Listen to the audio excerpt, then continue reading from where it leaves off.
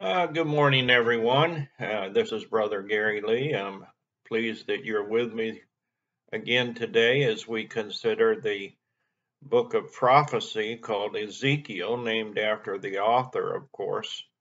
We're going to pick up where we left off at chapter 16, and we'll be beginning at verse 35. Ezekiel 16, verse 35. Let's bow our heads. Father in heaven, we do praise you and thank you for this special time that we have to study your word, to hear your voice, and apply lessons to our lives. Help us with your Holy Spirit so that these things may come to pass. Bless us now, we ask in the name of Jesus Christ, our Lord and Savior. Amen and amen. All right, let me adjust this a little bit. Okay. You can see the top of my head better now, can't you? All right.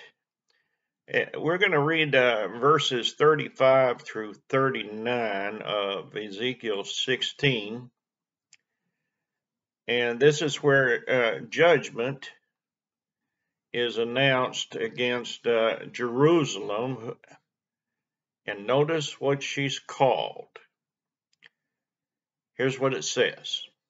Now then, O harlot, hear the word of the Lord. Thus says the Lord God, because your filthiness was poured out and your nakedness uncovered in your harlotry with your lovers and with all your abominable idols, and because of the blood of your children which you gave to them, surely therefore I will gather all your lovers with whom you took pleasure, all those you loved and all those you hated. I will gather them from all around against you and will uncover your nakedness to them, that they may see all your nakedness. And I will judge you as women who break wedlock or shed blood are judged.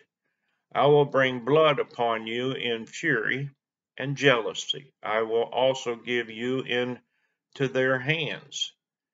And they shall throw down your shrines, break down your high places. They shall also strip you of your clothes, take your beautiful jewelry, and leave you naked and bare. Now, this is obviously true judgment, isn't it? He says, O harlot, hear the word of the Lord. God didn't address Israel by any sort of noble name. Their heart deserved a shocking address. O harlot. He says, I will gather your lovers in whom you took pleasure, all those you loved and all those you hated. The Lord spoke as the one who knows human nature. He knew that when people run after illicit lovers, either literally or spiritually, some they may love, but others they will hate. He says, I will gather them from all around against you and will uncover your nakedness with them. God promised to humble, even to humiliate Israel before her pagan neighbors. The beauty and adornment she had traded upon before the nations would be stripped away, and they would see what Israel was without God. Can you imagine if America was seeing what we are without God? I think some see it. He says, I will judge you as women who break wedlock and shed blood are judged. God would bring the punishment of death upon Israel. He would not kill the nations completely, but rain death upon them in judgment. God promised to bring this judgment with passion. I will bring, he said, blood upon you in fury and jealousy. Oh boy, he's whipped up, isn't he? With good reason. He says, I will also give you into their hand. God promised that the judgment to come upon Israel would come through the very lovers she gave herself to. The neighboring nations and their gods by proxy would conquer and humiliate stubborn Israel. Excuse me. All right, verses 40 through 43. This describes the coming judgment against Jerusalem, the harlot. Verse 40. They shall also bring up an assembly against you, and they shall stone you with stones and thrust you through with their swords. They shall burn your houses with fire and execute judgments on you in the sight of many women. And I will make you cease playing the harlot, and you shall no longer hire lovers. So I will lay to rest my fury toward you, and my jealousy shall depart from you. I will be quiet and be angry no more, because you did not remember the days of your youth, but agitated me with all these things. Surely I will also recompense your deeds on your own head, says the Lord God, and you shall not commit lewdness in addition to all your abominations. They shall bring up, it says in our text, it says, they shall also bring up an assembly against you. The armies of the nations surrounding Israel would come against her in a divinely appointed judgment. The judgment would be complete with the stones of attack, the swords of war, and the fire of destruction. Oh, what a dismal picture it is of that was coming upon Jerusalem. Nevertheless, it was well deserved.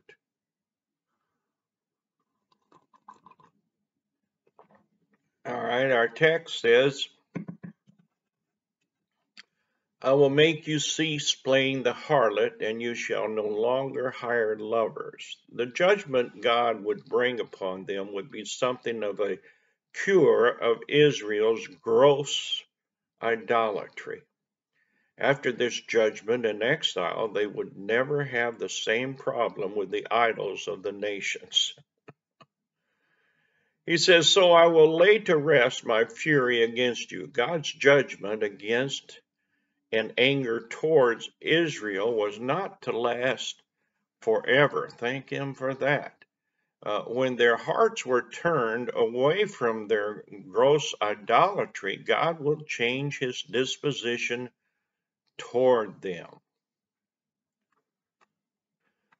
He says, because you did not remember the days of your youth, God repeats the idea from Ezekiel 16:22. Their self-destructive pride was based in their failure to remember that all the good they had was a blessing and gift from God. Everything we have that's good is a blessing, and it's a gift. We didn't earn it. It's a gift from God. Excuse me. Now, verses 44 through 45, it says, indeed, everyone who quotes Proverbs will use this proverb against you. Like mother, like daughter. You are your mother's daughter, loathing husband and children, and you are the sister of your sisters who loathe their husbands and children. Your mother was a Hittite, and your father an Amorite. Like mother, like daughter. This proverb would actually uh, be accurately said of Israel in Ezekiel's day. The idea is repeated. Your father was an Amorite and your mother a Hittite, and Israel acted just like those pagan nations. You know, that's why it's so important as to who you consort with, who you run around with, who your friends are, because eventually you are going to assume a lot of the characteristics of of those that you run with and that are your friends. It says you are your mother's daughter. You are the sister of your sisters. God had called Israel to be different from the pagan nations, and instead she became just like them. He says, who loathed their husbands. It's strange and shocking that Israel would be like those who hated their husbands. Spiritually speaking, Yahweh was the covenant husband of Israel, who was a perfect husband. This bad marriage was entirely the responsibility of one party, not both. All right. Now, the sisters of Jerusalem, the harlot, verses 46 and 47. I'm going to take another sip here. Please excuse me.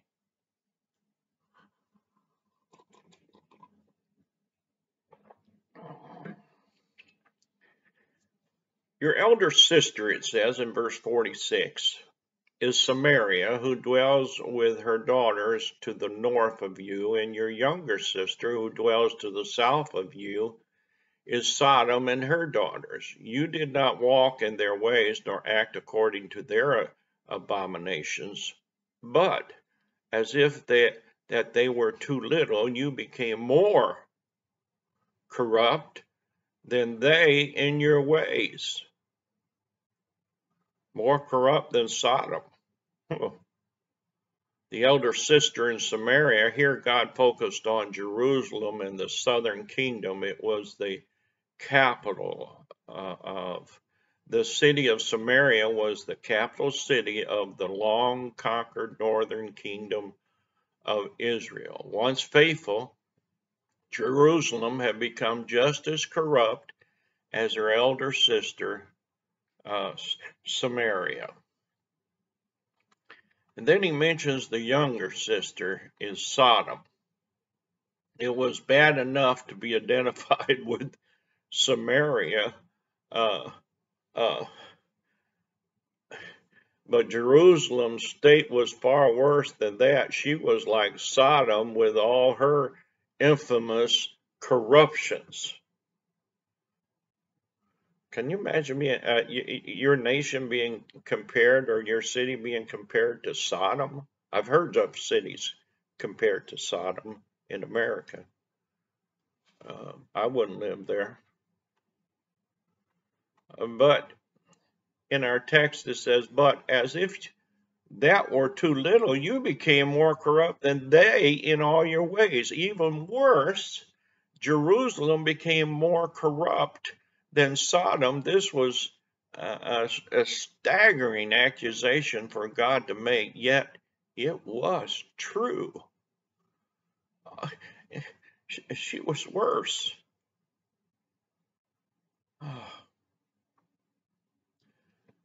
All right, verse 48 through 50. It's going to make a comparison here. Verse 48. As I live, says the Lord God, neither your sister Sodom nor her daughters have done as you and your daughters have done. Look, this was the iniquity of your sister Sodom. She and her daughters had pride, fullness of food, and abundance of idleness. Neither did she strengthen the hand of the poor and the needy. And they were haughty and committed abomination before me. Therefore I took them away as I saw fit. All right, he said, neither your sister Sodom nor her daughters have done as you. Introducing this word with a solemn vow, as I live. God repeated the accusation from the previous verse. He said, this was the iniquity of your sister Sodom. Point by point, God listed some of the sins of Sodom. The sins listed here are alluded to in Genesis, but not specifically detailed. Some wrongly take this to mean that God did not consider the sexual depravity described in Genesis 19:1 through 24 to be a sin, but this is a clear and willful misunderstanding of the text. These were sins at the root of depravity described in Genesis 19, and in addition to that depravity, she and her daughter had pride. Genesis 13:10 says that the land of Sodom was like the garden of the Lord. It was the kind of city that citizens take great pride in. Fullness of food and abundance of idleness, being well watered everywhere like the garden of the Lord. There was agricultural abundance in Sodom. This made them self-reliant, sinfully independent, and overly invested in entertainments and comforts. Does that sound familiar? You need to read Genesis 13 sometimes. Neither did the strength of the land neither did she strengthen the hand of the poor and needy, the text says. With her great abundance, the people of Sodom should have been more generous in giving to the poor and needy. Yet in their selfishness and abundance of idleness, they were not generous or helpful. Says they were haughty and committed abominations. Ancient Sodom was filled with pride and terrible idolatry. That's abomination. The sexual depravity described in Genesis 19 was no doubt connected with the environment of unrestrained idolatry. Clear connection. Committed abomination, that unusual filthiness which takes its name from this. This is the Levant is not held a vice, and in Mexico it is one of the Spanish virtues, says Trapp. Therefore I took them away as I saw fit. God brought his judgment to Sodom, and he would bring it to Jerusalem and Judah, who in many ways were worse than Sodom. That's sad. That's sad.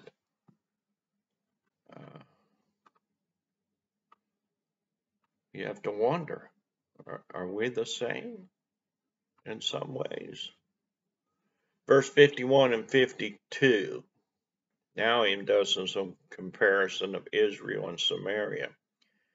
51 and 52 reads like this: Samaria did not commit half of your sins, but you have multiplied your abominations more than they, and have justified your sisters by all the abominations which you have done. You have judged your sisters, bear your own shame also, because the sins which you committed were more abominable than theirs. They are more righteous than you. Yes, be disgraced also, and bear your own shame, because you justified your sisters.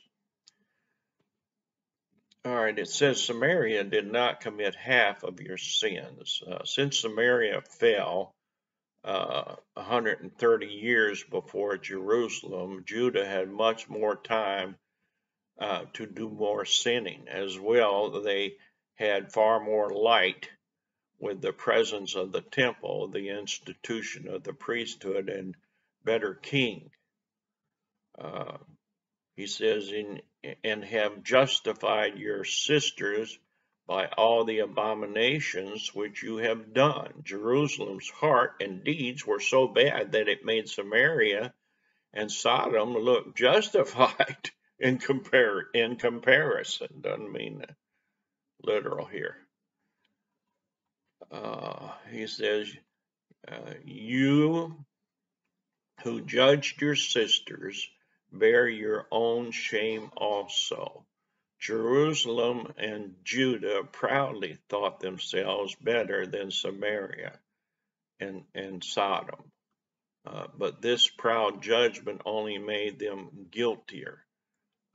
Jerusalem would be disgraced also and bear their own shame.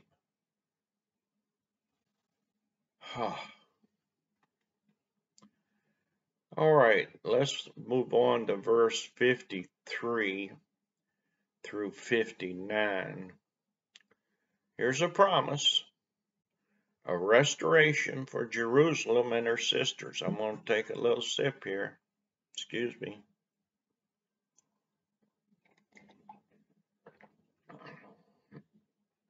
All right, beginning at verse 53, here's what it says. Excuse me.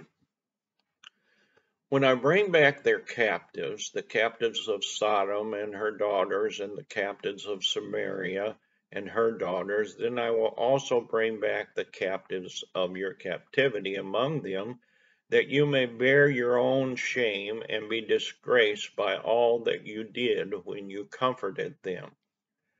When your sisters Sodom and her daughters return to their former state, and Samaria and her daughters return to their former state, then you and your daughters will return to your former state.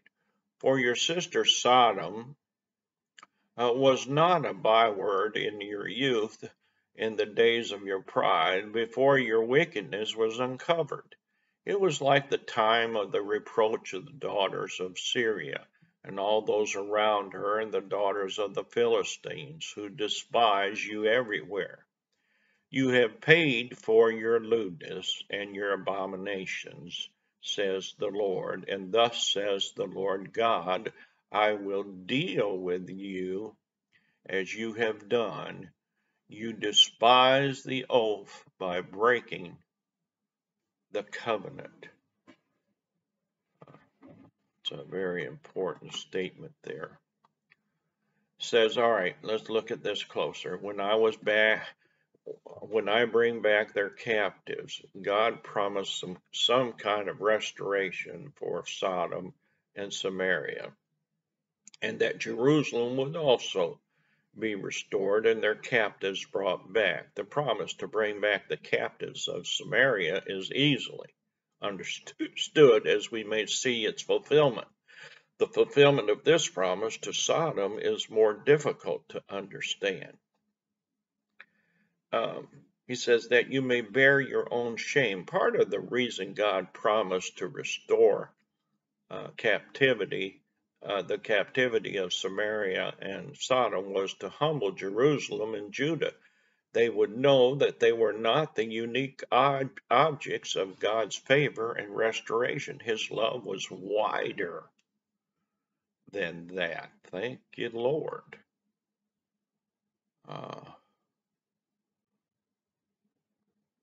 All right, your sister Sodom was not a byword, it says. In former times, self-righteous Jerusalem would not even mention the name of Sodom. Jerusalem, however, was humble when her own wickedness was made public through divine judgment. He said, you have paid for your lewdness and your abominations. The day would come when God's season of discipline and judgment over Jerusalem and Judah would pass. in some sense, cured of their previous idolatry. They could move forward in humility instead of pride. Pride. Oh, but if we were more humble as a people, America. Verse 60 through 63, remembering the old covenant, promising an everlasting covenant here. Verse 60, it says, "Nevertheless, I will remember my covenant with you in the days of your youth, and I will establish an everlasting covenant with you. Then you will remember your ways and be ashamed when you receive your older and younger sister. For I will give them to you for daughters, but not because of my covenant with you, and I will establish my covenant with you. Then you shall know that I am the Lord, that you may remember and be ashamed and never open your mouth any more because of your shame when I provide you an atonement for all you have done, says the Lord." He says, "Nevertheless, I will remember your ways and be ashamed." Nevertheless, I will remember my covenant with you in the days of your youth, is what it says. Despite the certainty of the coming judgment, God would not forget his covenant with Israel. They would continue to have a special place in his plan of the ages, therefore, in his heart. He said, "Then you will remember your ways and be ashamed." The restoration would bring humility to Israel, not only toward God, but also towards those they had previously despised and judged. When you receive your older and younger sisters, it said. And now it says, "And I will establish my covenant with you." The idea is repeated again for emphasis. The coming judgment would be so great that Israel would be tempted to believe that there was no more hope for them with God. Yet again and again, Yahweh promised to establish his covenant with them. It says, "When I provide an atonement for all you have done." Through Ezekiel, the Lord hinted at the nature of the future covenant. The idea of a God-provided atonement is an important aspect of the new covenant already mentioned in Ezekiel chapter 11. This would be the true and ultimate restoration of Israel.